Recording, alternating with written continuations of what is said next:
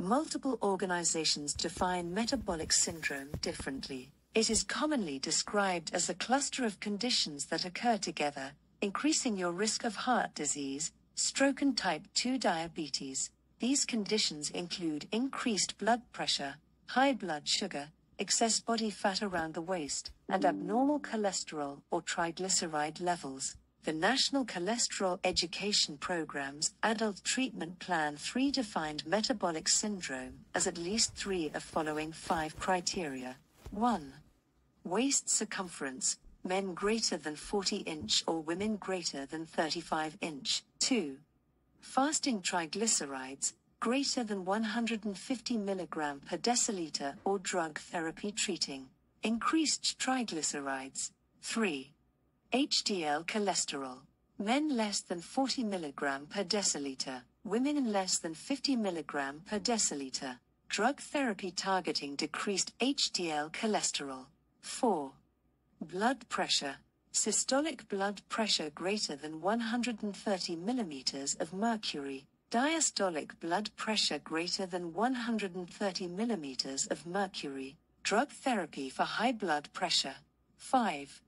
Fasting glucose, blood glucose greater than 100 mg per deciliter. Drug therapy for increased glucose. Having just one of these conditions doesn't mean you have metabolic syndrome, but it does mean you have a greater risk of serious disease.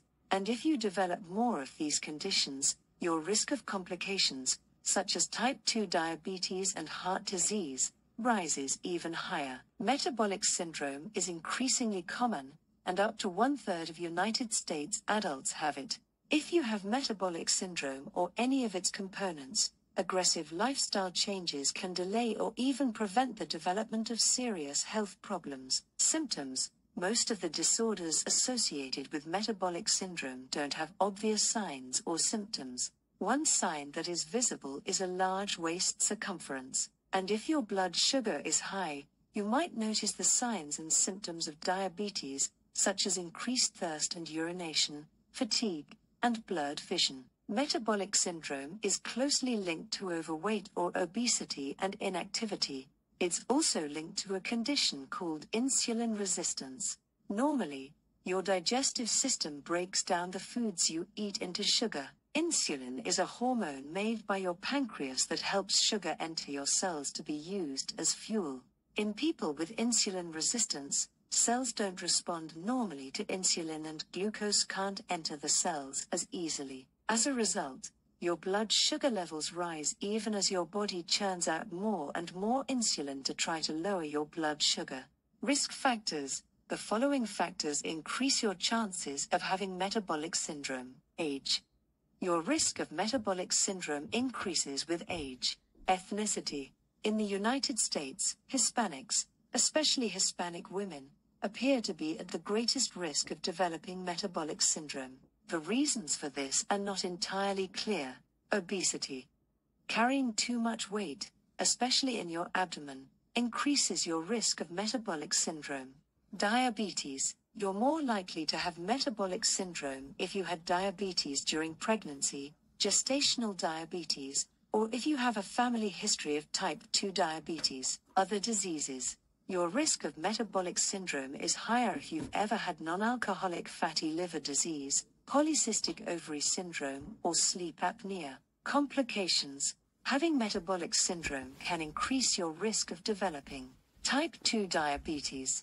If you don't make lifestyle changes to control your excess weight, you may develop insulin resistance, which can cause your blood sugar levels to rise. Eventually, insulin resistance can lead to type 2 diabetes. Heart and blood vessel disease.